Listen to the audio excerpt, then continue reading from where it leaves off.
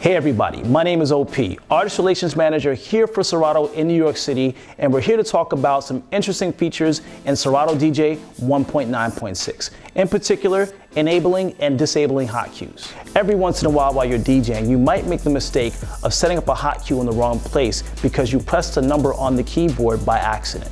If you go to the setup, under the DJ Preferences tab, you'll have Control Preferences, and under Control Preferences, you will see Enable Hot Cues turned on. As the song is playing, if I accidentally press number 2 instead of number 1 to try to re-trigger hot cue number 1, it will set a hot cue in a place where I don't want it to be.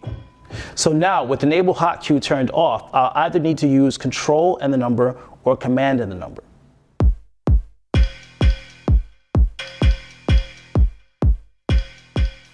So that's enable and disable hot cues inside of Serato DJ. Make sure you check out the Serato blog for more information.